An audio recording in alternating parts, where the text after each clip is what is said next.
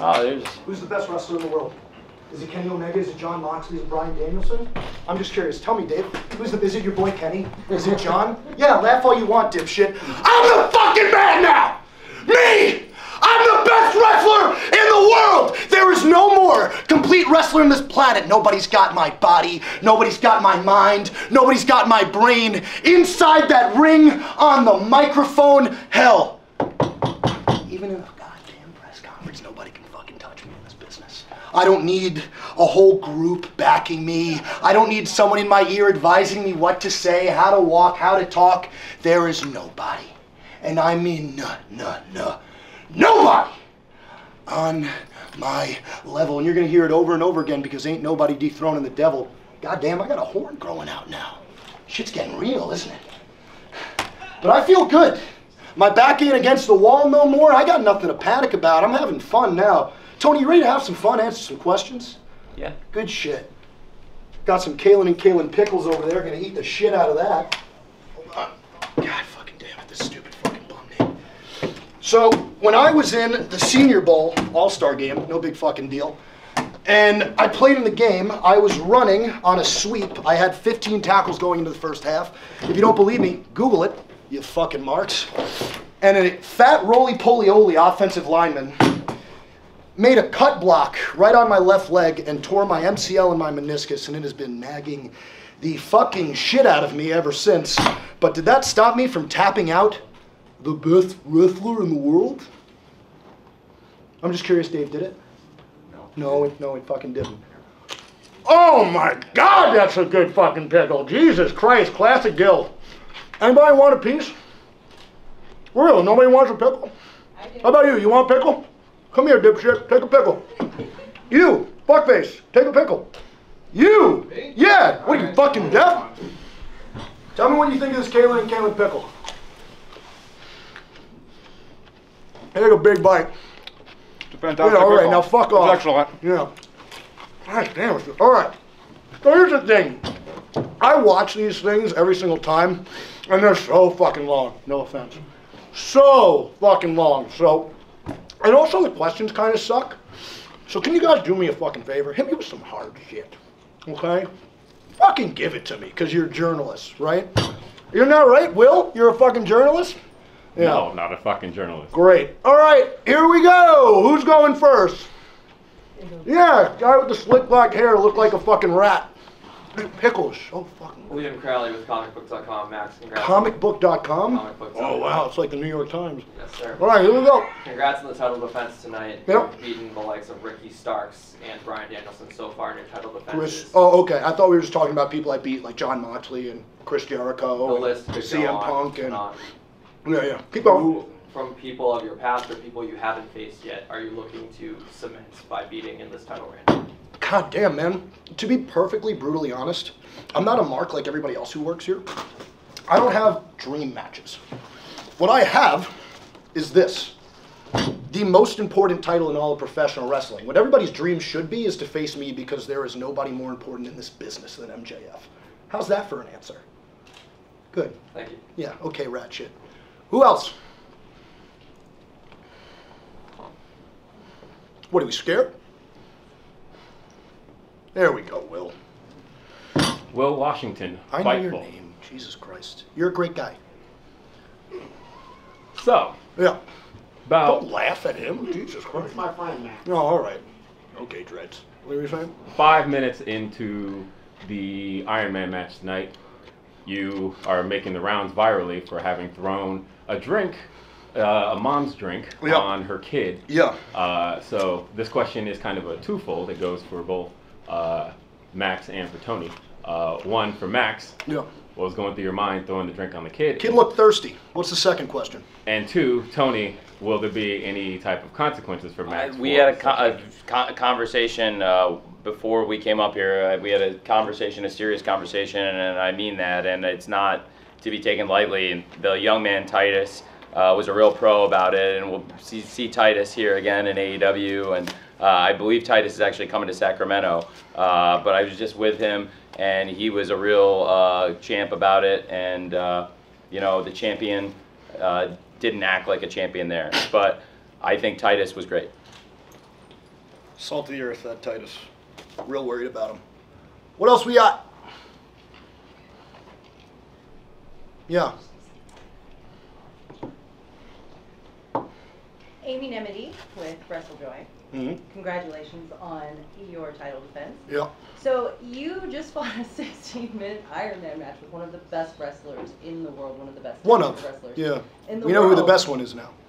Clearly it's you. Yeah. So I was curious, what are your thoughts as you realize that you have successfully defended your championship and dethroned one of the greatest wrestlers in the world, and what are your preparations heading into a match like a 60-minute Iron Man match? So my prep was absolutely insane, and I am not afraid to admit that I understood the task at hand when it came to facing the American Dragon, Bryan Danielson. I am not going to sit here and pretend that Bryan Danielson isn't an absolutely incredible athlete, because he is. Every single day, I'd wake up at 5 a.m. I would take a cold plunge. I would then do fasted cardio for 45 minutes. And then after that fasted cardio, I'd go in the sauna for 30 minutes. And then after that sauna, I would take a shower. Not a cold shower, a normal shower. Then I would eat 12 ounces of oatmeal and 10.5 ounces of white eggs, no yolk. And then I would go to the gym and I would lift like a maniac. And then I would go on the Stairmaster for an hour. And I'm sure there are people at home who are watching this right now that think I'm bullshitting, but I'm completely dead serious. I've never been in better shape in my entire life. I feel I truly gave Bryan Danielson, I feel I was dragging him by his nose at points in that match. I think I exhausted Bryan Danielson. I also think I tapped out Bryan Danielson. Go figure. But in all sincerity, Bryan Danielson is hands down the toughest competitor I've ever been in the ring with, and I was fully aware that I had to do everything in my power to be perfectly ready for that match. And I think I most certainly was, because I put on probably one of the best, if not the best, professional wrestling matches bell to bell of all time. Was that a good answer, Tony? Yeah, it was. Sick. How long is prep time? So, once Bryan Danielson said that he wanted to do a 60-minute Iron Man match, I believe that was that at this point probably how many days ago? 60 days ago? It's been a while, and we have to go back and look at. Does anybody? I have to look at the exact date that was on Dynamite. Well, are you okay? Several You look weeks pissed. ago. January 4th. Thank you. Dude, you're... God, That was I hate Seattle, you January so 4th. much. How do you know 2 that? months. Who just spits out that info? Stop laughing. He is a computer, a He's a wrestling computer. fucking nut job. Yeah, he's I something thought you special. were fucking insane. I said that he's special. Jesus. Even I would put over Will Washington at the God. Masters. Will, game. honestly, honest to God, good. Stop giggling. It's very impressive that you're... So over Okay. 2 months. So yeah, over 2 months ago. Do you know the date of my birthday too? No, I don't care about Okay, that. okay. It's March 15th. It's coming up. I'm having my rebar mitzvah very soon. So, what was the goddamn question at this point? You Will said just how long the amazed me. preparation period. So yeah, so he said it about 60 days ago, and like I said, every day, I was not exaggerating. That's literally what I did every day. I was punishing myself. And I would stay in that sauna until my lungs literally, could not take it anymore. And I would have it up to an absurd temperature. And I did Stairmaster almost every day for an hour. I did very heavy lifting, as anybody can see that follows me on social media. I got up to the point where I was doing a 150 dumbbell bench press flat. And I've never been this strong. I've never had this much great cardio. And again, I understood the task at hand. The task at hand was, I knew if I was wrestling Bryan Danielson, I'd be in for the fight of my life. I knew I had to go the devil versus the dragon, and that's no easy feat. And I knew that I wanted to have the greatest exhibition in the history of our sport. And whether you people like me or not, and I can give a shit if you do, Dave, I don't think anybody can pretend at this point that I'm not the most complete professional wrestler in the business today. Whether you like me or not, whether you agree with what I have to say or not. I just think it's the God's honest truth. Who's this good on the mic? Who's this good in the ring? Who's the complete package like me? Nobody. Questions? Hey, Reg. All right, Reg. He has a one rap song I really like. That's right, just Reg. Yeah. Grapsity Podcast. I know who you are, dude. Also, Just get to the question. Pro Wrestling Illustrated. Yeah. Oh, PWI, look at that. Yeah. You went 1 hour with Bryan Danielson. 1 hour and tonight. what, 7 minutes? 1 hour plus Yeah. with Bryan Danielson. Great job. Thanks. Who would you say is next in line for the AEW World Champion? I think somebody like Hangman Page had a great victory tonight. Yeah, sensitive Could possibly cowboy. be next up. Yeah. Do you have any anybody on your radar, or just moving forward as the AEW champion? To be brutally honest, like I said, there's a lot of people on my radar. I am fully aware that Hangman Adam Page is a good competitor. I'm also fully aware of how I won this. Anybody know who I beat for this Dynamite Diamond ring originally? Hangman Adam Page. I think Hangman is scared of MJF, and I think Hangman knows better than to come anywhere near MJF for the time being. There are other people here that I genuinely, really don't like. I also don't love the fact that a guy like Jungle Boy, or Darby Allin, or Sammy Guevara is allowed to walk around like they are homegrown superstars. Yes, they're homegrown, they're very solid, but at this point, I think it is very obvious that there is only one pillar that actually holds this place up. So, kind of would like to prove a point there. Adam Cole was talking shit on Twitter. Wasn't a fan of that. Think he should keep his fucking mouth shut, and maybe he should tell his girlfriend of his to do so as well. Are there more people? Sure. I don't like Claudio Castagnoli's face. I think Eddie Kingston's a crybaby bitch, and I think he's also a little punk, and I wouldn't mind getting a chance to slap him across his blue-collar face. There's a lot of people that I would love to absolutely demolish, both on the microphone and in the ring, but as I said, I don't do dream matches. The only dream I have is to hold this, and for the reign of terror to last in eternity. Next question. Yes. MJF, Denise, Salcedo. So I'm curious, you've done a lot of stuff now in AEW. Your voice is graining. Keep going. I do want to ask you, in terms of, where does this rank for you? Where does tonight rank for you? I think tonight is the biggest statement of all. I think I'm just going to state a fact, and if anybody in this room disagrees with me, that's fine. You're wrong, but it's okay.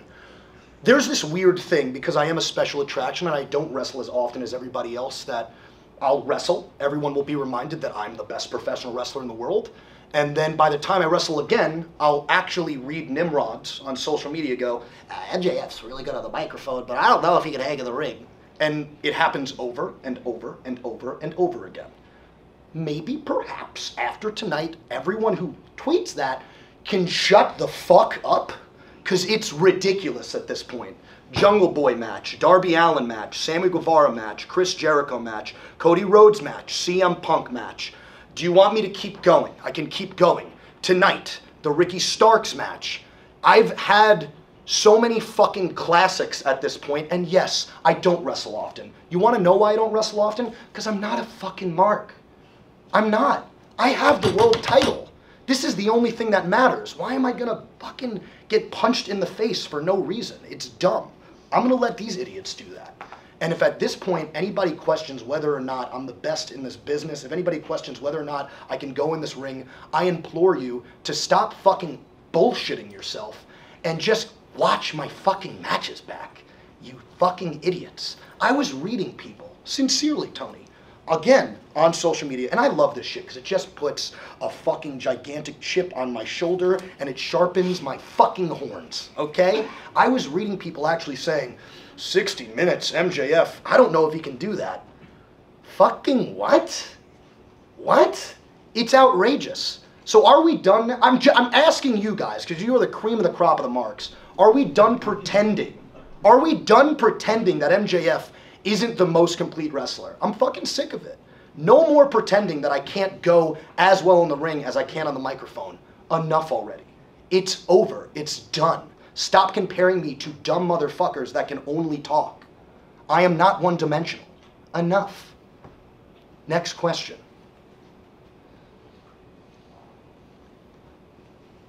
Last question from Max. Amanda Darmani, marketing manager at Hinge Health. What's motivating you to do Hinge the dating app? Hinge Health. That makes sense. I've been on Hinge recently, by the way. It's a great Not app. the same. Not the same. Close enough though. Yeah. So what's motivating you to do all this? What's on your mind in the ring? I want to make sure that I go down as being just as great as I say I am. That means the world to me. Leaving a legacy in this business means the world to me. This sport, as I was discussing before, Sorry, these pickles are fucking so good, and I can't get over the fact that sorry. There have been a lot of people who are really good on the microphone, but can't back it up in the ring. And I feel it's happened for so many years that people just assume, oh, he can only talk. And what the legacy I want to leave is the same legacy that, you know, the types of top guys in this industry left, where they felt like the most complete package possible. I want to go down as the best wrestler of all time. And that's why I do this. Now, do I care if people agree with me? No. It's about how I feel. How do I feel right now? I feel not only am I on track, I feel that at the tender age of 26, I've arguably already had a Hall of Fame career. Sorry. I've been in some of the greatest rivalries in the history of the sport. I have had some of the greatest oratory exhibitions in the history of the sport, and I've had some of the greatest matches in the history of the sport, and I'm only 26. That's nuts. And this guy is very, very lucky to have caught me at the time he caught me. I'd say thank you, but then I would be an insincere piece of shit. So I'm going to grab this crutch, and I am going to go upstairs, and I am going to eat more of these Kalen and Kalen pickles. Thank you. Fuck you. Bye.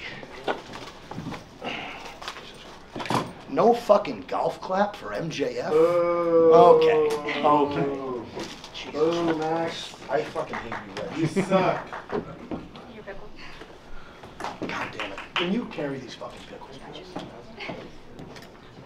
Thank you. Jesus fucking Christ. 7-star match broken.